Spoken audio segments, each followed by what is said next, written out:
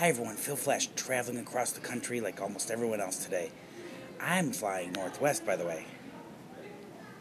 That's not a product placement. Anyway, I just wanted to say that YouTube is great, and why don't we use it for other things such as sharing information about airports? I mean, I'm always pulling out my laptop, charging it up just to realize that I got to pay $3.95 for online connection. I want to know which airports have free wireless service and which ones have to charge you an arm and a leg. I mean, sometimes they charge you $5 for an hour or $10 for 24 hours.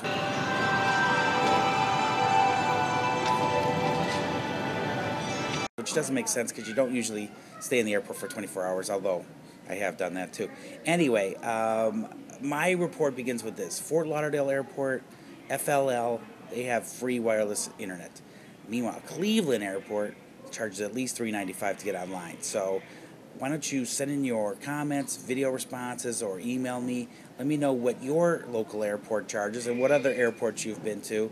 Maybe we can figure out which ones actually have wireless, and it'll save us a few seconds. Okay, that's the report from here. Have a happy holiday season, and I'll be back online soon.